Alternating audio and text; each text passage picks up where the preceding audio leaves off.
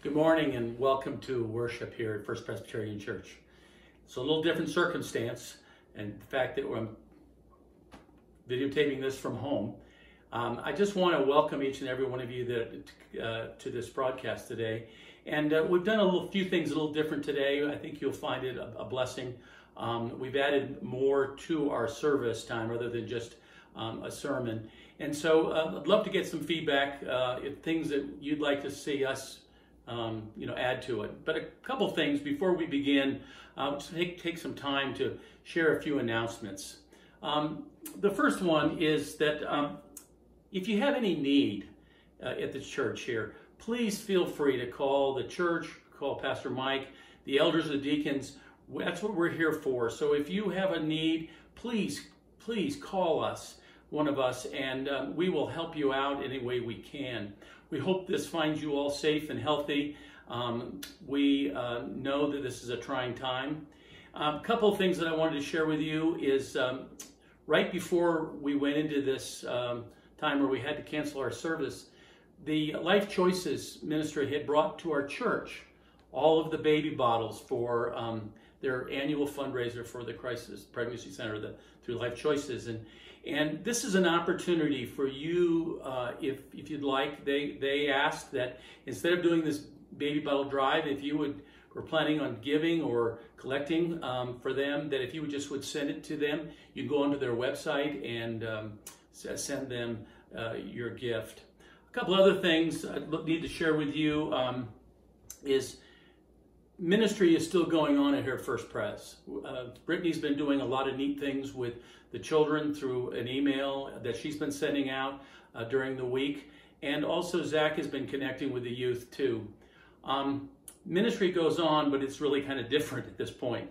What I'm going to ask a couple of things is that there's some needs. There's some needs with Shepherd's Hand, with the Montrose Lighthouse Ministry.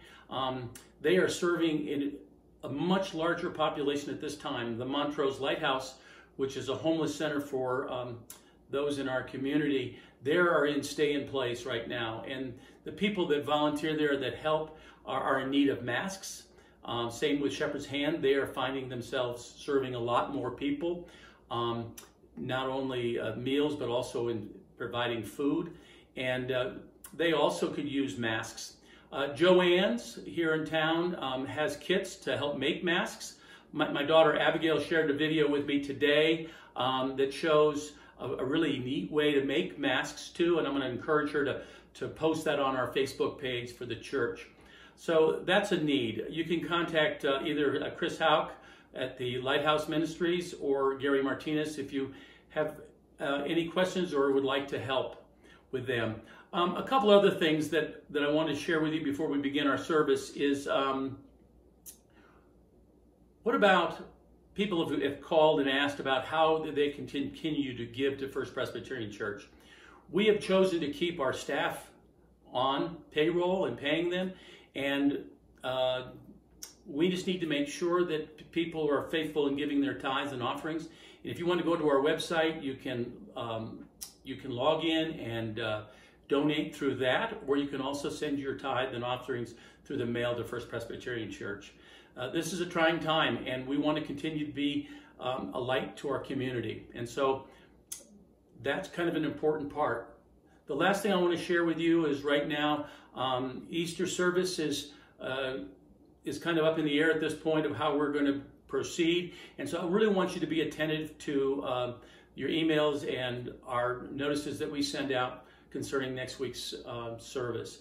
Probably at this point in time, it will be done probably online like we've done in the past. So I hope this all finds you well and enjoy this service. Let me pray for us right now as we enter this time of worship. Heavenly Father, we come before you and we acknowledge, Lord God, this circumstance we find ourselves in is just almost beyond our comprehension. Yet, Lord God, we can rest in the very assurance that you are sovereign, that you are in control, and that, Lord God, that you love us and that you care for us.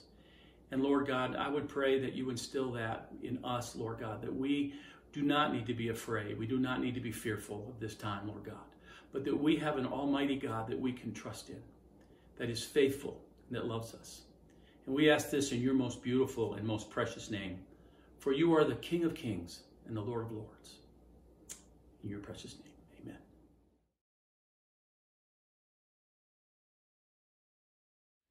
So Gang and I are coming to you live from our home, but what we'd like to do is to use this time for us to participate in the call to worship for our service this Sunday. The words will be on the screen for you to follow along, and so please join us now as we enter into this time of worship. When Jesus approached the city of Jerusalem with many of his followers, he was riding a young colt of a donkey. People waved their palm branches and spread them on the road before him. The people all shouted, "Hosanna! Blessed is he who comes in the name of the Lord." When Jesus rode by, some people even threw their cloaks down in front of the donkey colt, and they shouted, "Hosanna! Glory to God in the highest. Blessed is the King who comes in the name of the Lord." And then we have a reading from Zechariah 9:9. The coming of Zion's King. Rejoice greatly, daughter Zion. Shout, daughter Jerusalem. See, your king comes to you, righteous and victorious, lowly and riding on a donkey, on a colt, the foal of a donkey.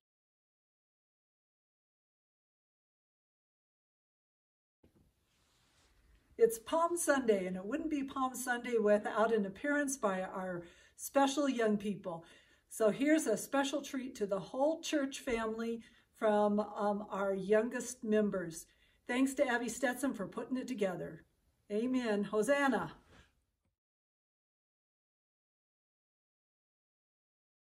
Hosanna, Hosanna. Praise the Lord, praise the Lord. Hosanna, Hosanna. Hosanna, Hosanna. Hosanna. Hosanna, Hosanna. Hosanna, Hosanna. Hosanna in the highest. Hosanna, Hosanna, Hosanna. Hosanna. Hosanna!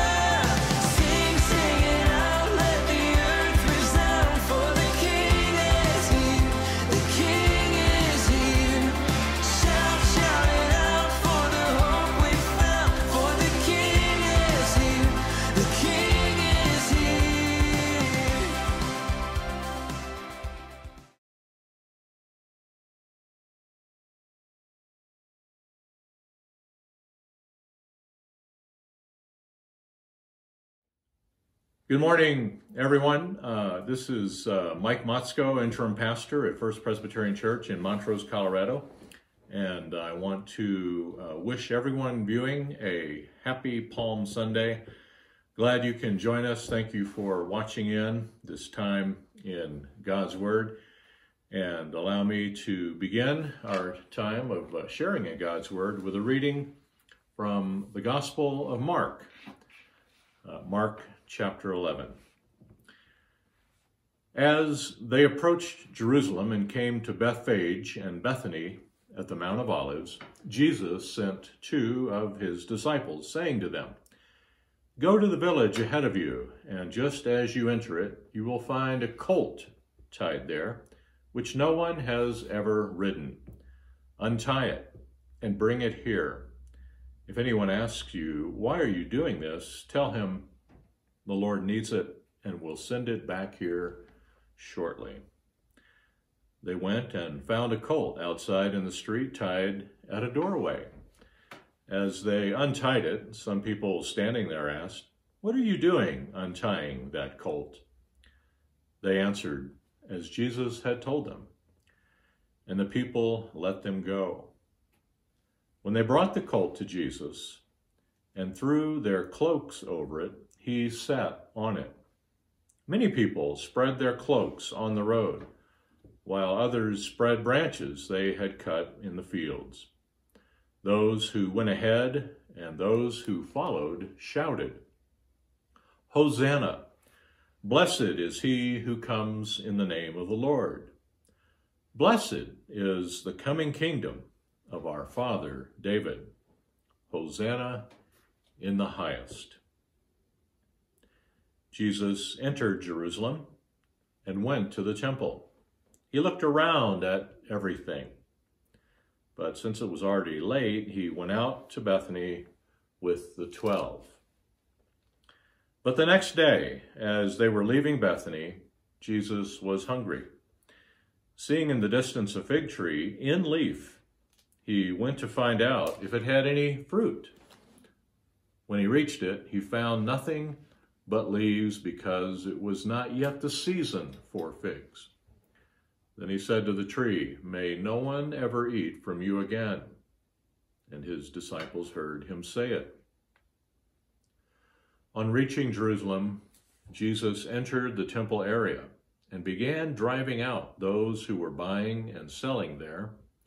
He overturned the tables of the money changers and the benches of those selling doves, and would not allow anyone to carry merchandise through the temple courts.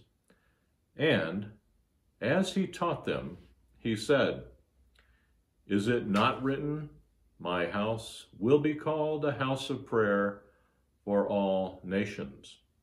But you have made it a den of robbers." The chief priests and the teachers of the law heard this, and they began looking for a way to kill him, for they feared him, because the whole crowd was amazed at his teaching.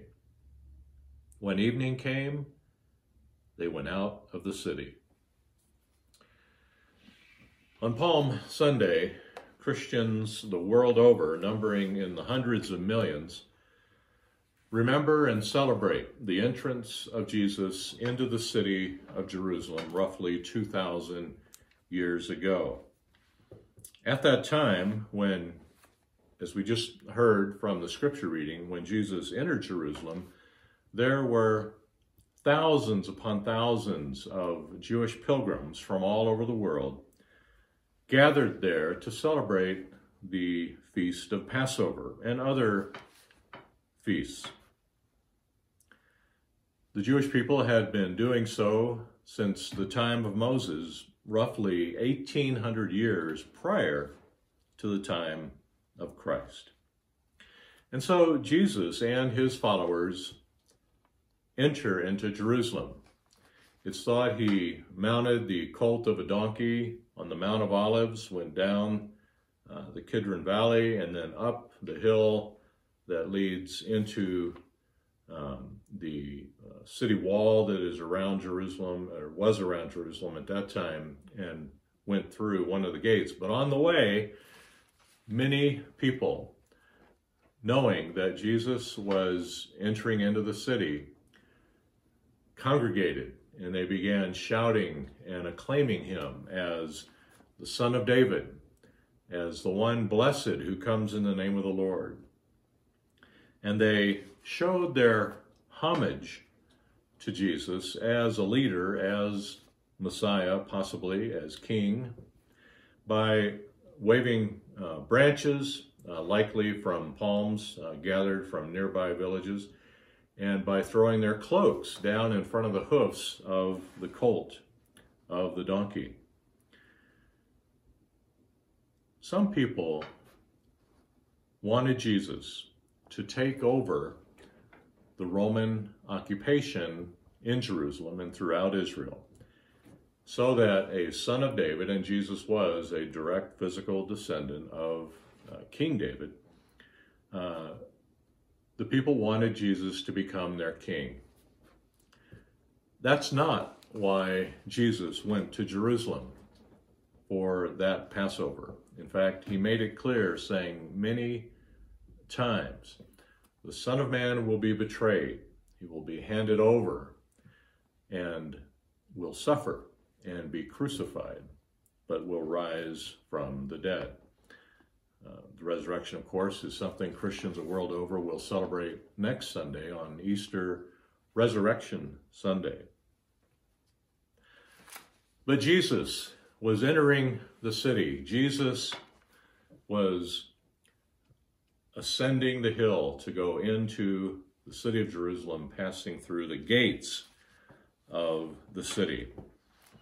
And people had heard about Jesus. They heard about this rabbi carpenter from Nazareth, how he had been healing the sick, feeding thousands of people from a small lunch, how he had been calming storms and walking on water and healing those afflicted with leprosy and all kinds of diseases. And they had heard about how he had even raised people back to life, such as Lazarus, a close friend of Jesus, who had been dead for 4 days when Jesus raised Lazarus from the dead. And of course, they had heard his teachings, his amazing, astonishing teachings that went to the spirit of the law, God's grace and love and forgiveness and mercy. And they had heard that Jesus was just now coming into the city, and they wanted to make him king. They wanted him to become their Messiah, their deliverer, their political, military ruler. Jesus knew all about this, but he also knew what would really happen to him. He knew that one of his own would betray him. He knew that he would be mocked and tortured. He knew that he would be executed by crucifixion. And he knew that after he was buried, he would be raised from the dead. But he got on the colt of a donkey and he went into the city anyway. Why? Why did Jesus come to Jerusalem riding on the colt of a donkey? Back in the time of David, his ancestor, some 900 years prior to his entrance into Jerusalem on that day, David had begun what became a tradition, it's thought, where instead of horses, instead of chariots, the king and the royal officials in Jerusalem would use donkeys as a way of, if you will, public transportation. Donkeys were more tame and smaller. They were easy to mount and get off. They were also viewed as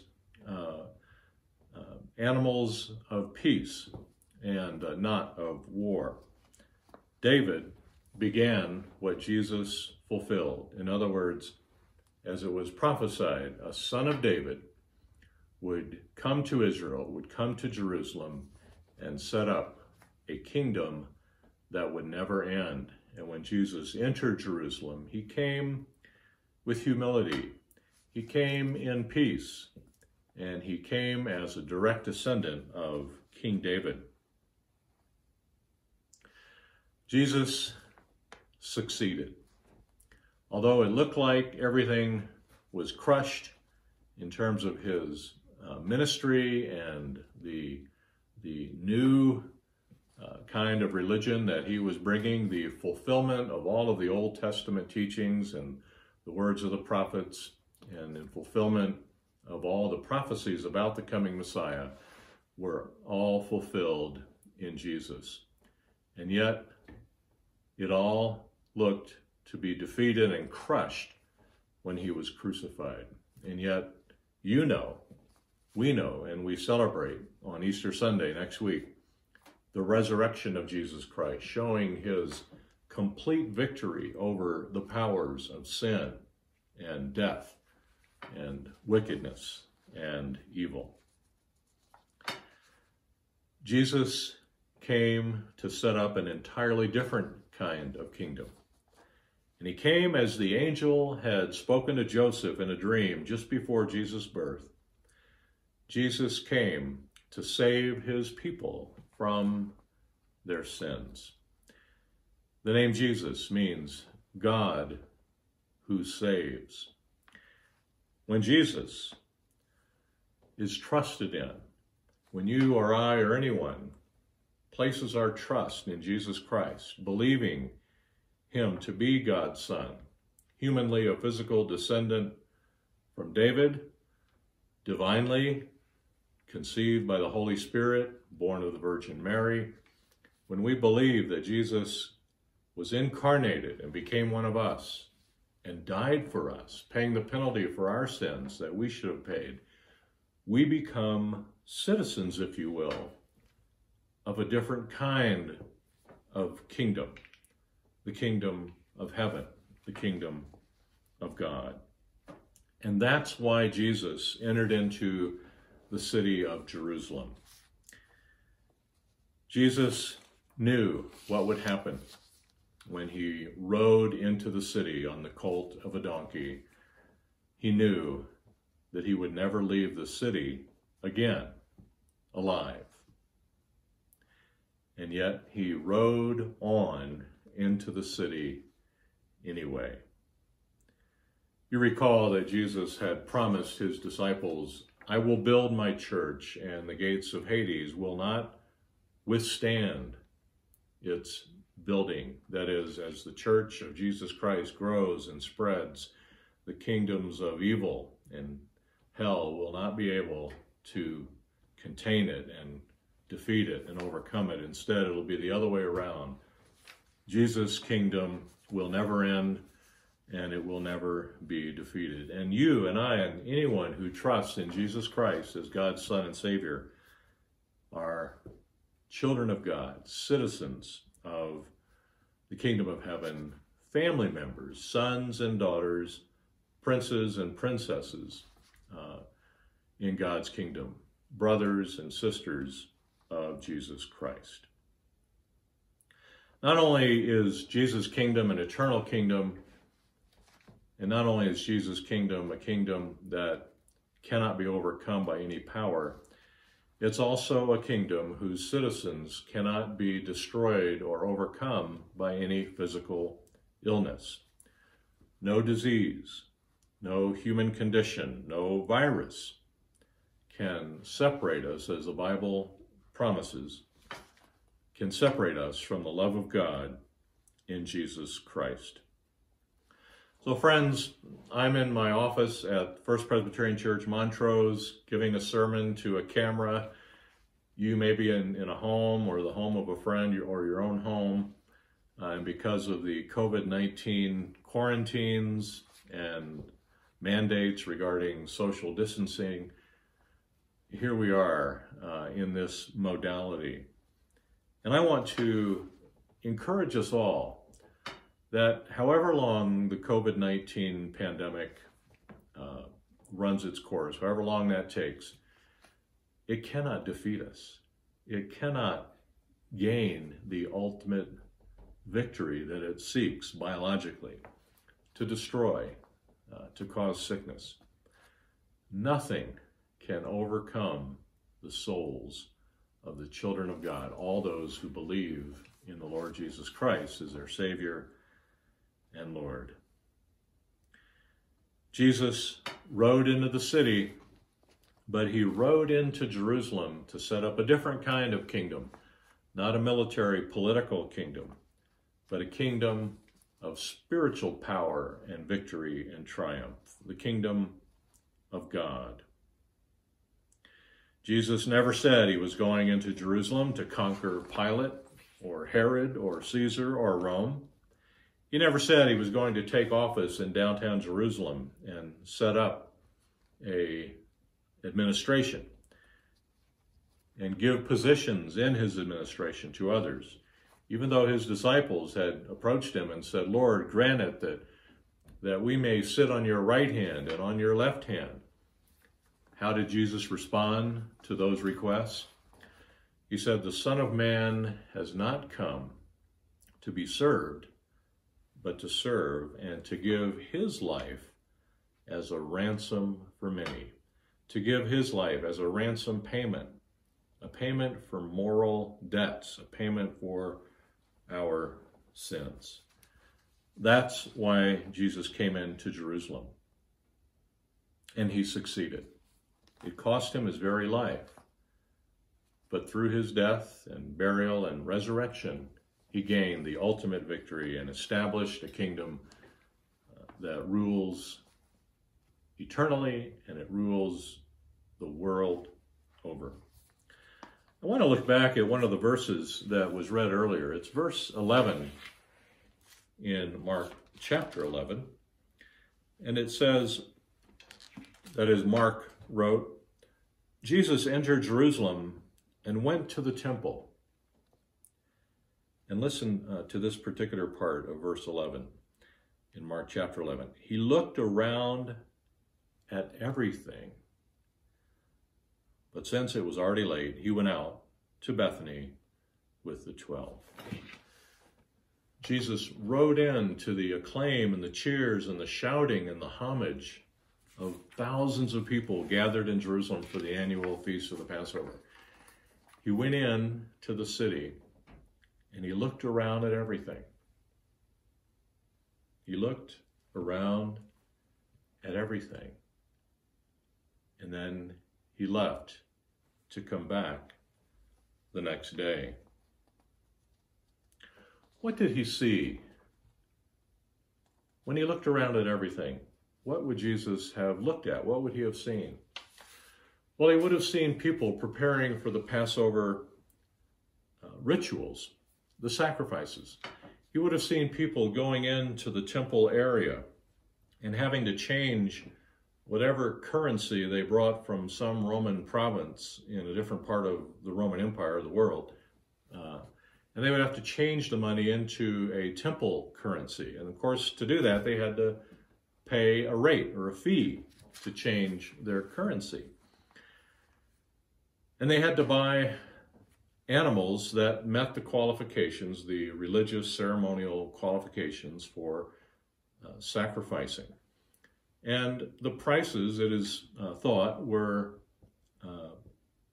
raised. And for many, it was not possible for them to afford such sacrifices. And some had to borrow money. And in order to borrow money, they had to pay fees to do that. Jesus came into the city and he looked around at everything. And he saw people who were weary and heavily burdened by the requirements of the religious ceremonial laws that had been handed down over the centuries, and how expensive it was to try to meet all the requirements of the laws, and how oppressive it was. And Jesus saw people who couldn't even afford the lowliest of sacrifices, buying a dove when a sheep or a bull would have been preferred. Jesus came into Jerusalem. He looked around at everything, and then he came back. And here's what happened when he came back, as was read earlier. The next day, on reaching Jerusalem, Jesus entered the temple area and began driving out those who were buying and selling there.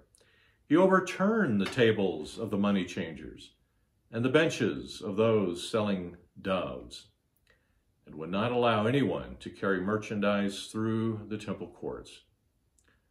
And as he taught them, he said, "It is written, 'My house will be called a house of prayer for all the nations.' But you," referring to all those running their businesses in the temple grounds and courts, "but you've made it a den of robbers." Jesus looked at everything, and he saw the hearts of those longing for forgiveness, longing for the assurance of God's pardon from their sins, and hoping for salvation, to be saved from the penalty of sins. And Jesus entered Jerusalem and entered into the temple courts and into the temple to clean house, to clean up the mess that the people had made of religion. And he came to set things right. He came into his Father's house to clean up the wickedness and the injustice and the oppression that was existing there. And he came to set people free. He came to save those who would trust in him. Here's how those in positions of power responded. Reading from Mark chapter 11, verse 18. "The chief priests and the teachers of the law heard this and began looking for a way to kill him. For they feared him, because the whole crowd was amazed at his teaching." How ironic that the one that John the Baptist pointed to and acclaimed as the Lamb of God who takes away the sins of the world came into the city riding on a donkey in humility and in peace to offer his own life as a payment, as a ransom payment for the penalty of our sins, and become the Lamb of God, the Passover sacrificial lamb. And what happened? In spite of his coming, his presentation of his life, he was arrested, he was betrayed, he was tortured, he was mocked, and eventually, after suffering and crucifixion, Jesus Christ was executed and buried in the grave of someone who loaned the grave to his family. Next week, we celebrate, as Paul Harvey used to say, the rest of the story, when Jesus is raised from the dead because his death was sufficient, his payment was accepted, his sinless, spotless, pure, holy life covers the sins of all of us who deserve to pay the penalty for our own sins. Here's a question I have for you at this time and all those who may be listening. You and I have a gate, and I'm not talking about the gate that may be in your yard or somewhere near your house, but we have a doorway to our hearts. And as the scriptures say in another verse, Jesus said, "I stand at the door and I knock. And if anyone hears my voice and opens the door, I will come into him, and I will dine with them, and they will dine with me." In other words, those who open their souls, their lives, to the one who seeks to come in to our lives, into our families, into our church, into our communities, Jesus said, "If you hear my voice and open the door, I will come in." A question: is your door open? Are you willing to let Jesus come in? And if you've already made that decision, trusting Jesus as your Savior and Lord, and have become a child of God?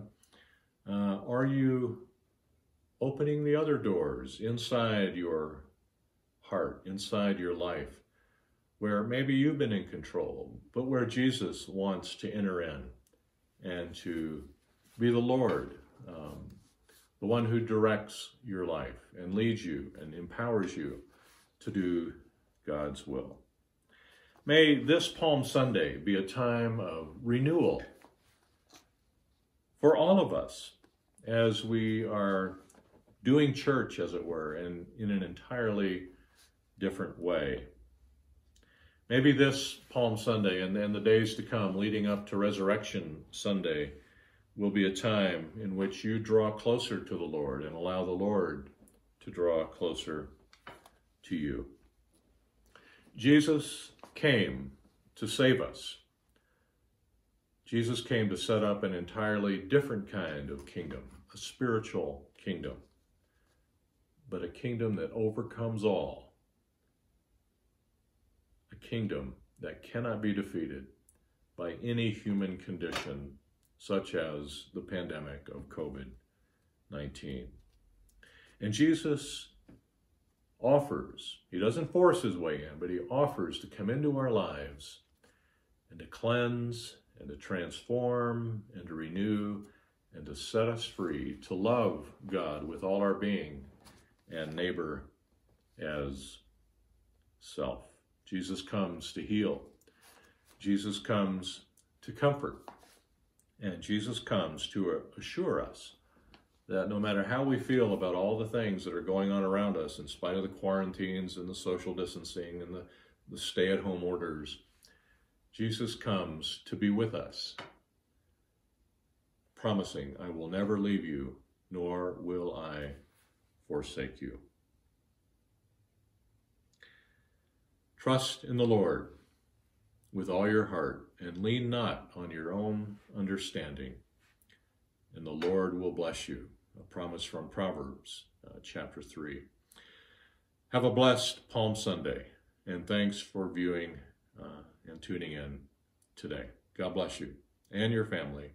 Stay healthy and stay focused on our Lord and Savior Jesus Christ, who came to save us from our sins.